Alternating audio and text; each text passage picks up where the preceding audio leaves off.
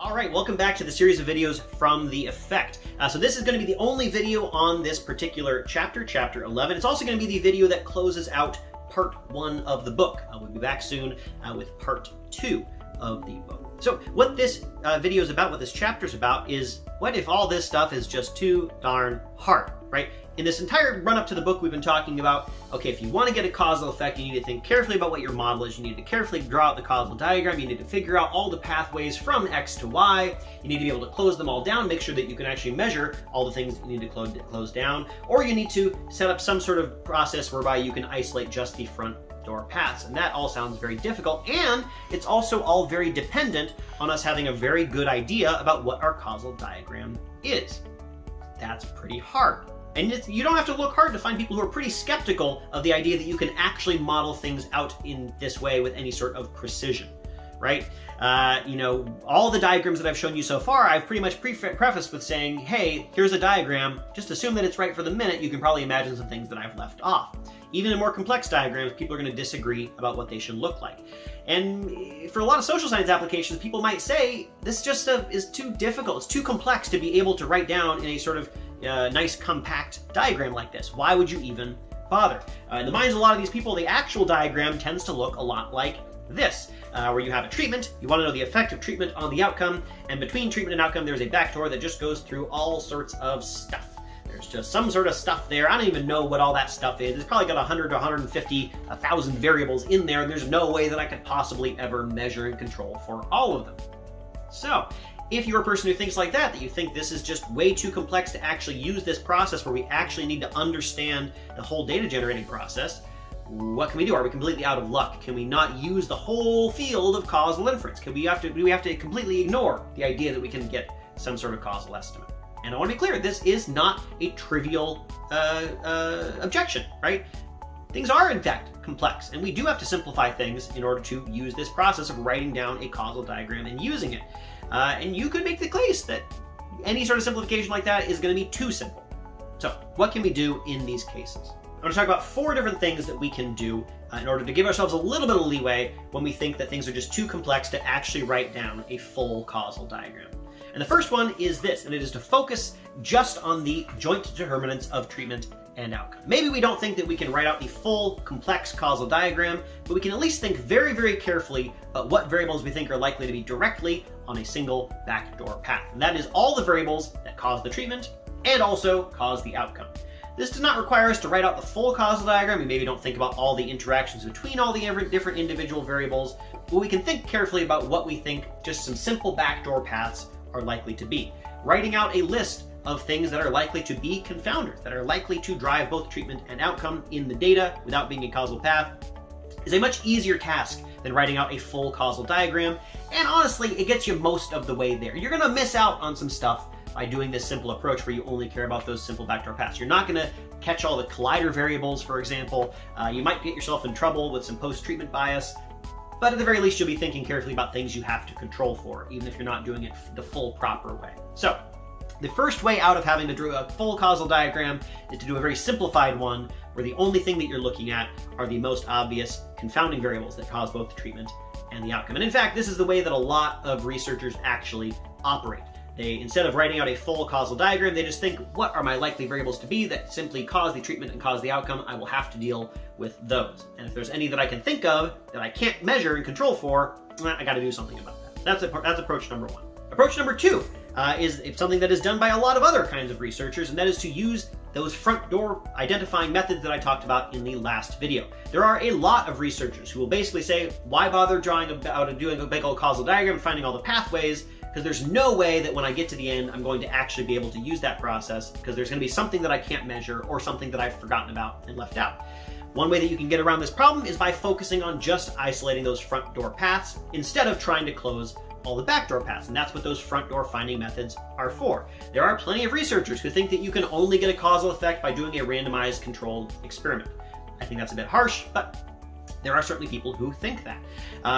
There are also plenty of researchers who think that you can only get a causal effect by either doing an experiment or isolating front door paths with some sort of exogenous variation. I also think that's a bit too strong, but that's a bit closer to my own view in terms of what is actually possible here. It's simply a lot easier to identify a causal effect if you have some source of exogenous variation that allows you to identify a front door path. It simply allows you to ignore a lot of stuff that's very hard to figure out if you aren't able to ignore it. So that's approach number 2. Approach number 3 is to attempt to draw out some sort of causal diagram, recognize that it's going to be a simplified approach to doing so, and then test whether you got it too wrong or not, right? We mentioned in previous videos certain ways of being able to test causal diagrams. There are certain implied conditional independences on a causal diagram. So once you draw your causal diagram out, you might say, hey, you know, I know that I'm leaving something out. Humbly, I recognize that I do not have the full, complete picture of all the thousands of interlocking parts that should be here, but at least you can check whether you've made any huge egregious errors by doing placebo tests on your diagram. Your diagram should imply certain variables that are unrelated to each other. You can test, are those variables unrelated to each other? You might get lucky and get to a point where even though you know you've left something out, you don't think it's that important because you've passed your placebo tests. That's approach number 3. Finally, approach number 4, which I think this one is a little bit underutilized, and that is the idea of partial identification or sensitivity analysis. Where partial identification is a broader idea than just sensitivity analysis, but it is most commonly applied with sensitivity analysis. So what is partial identification? We've been talking about identifying causal effects, right? And when we do that, we say, okay, well, here are the things that we got to control for in order to get there.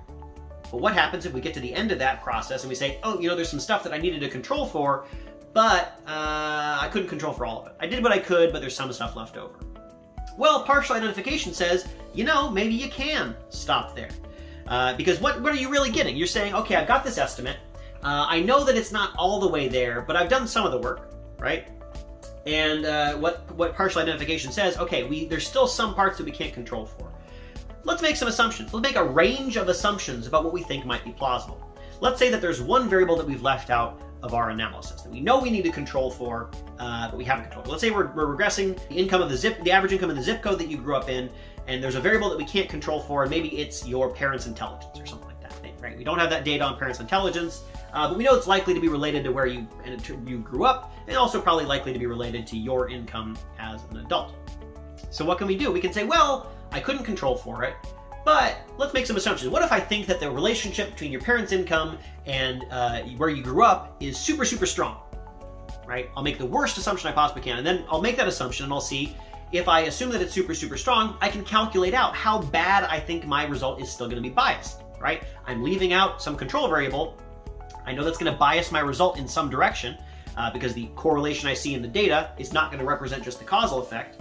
But I can do some stuff to figure out how bad I think that bias is based on the assumption that I make about how bad I think the bias is, right? So I might say something like, okay, if it really is the case that the relationship there is super duper duper strong, then here is the estimate that I would get.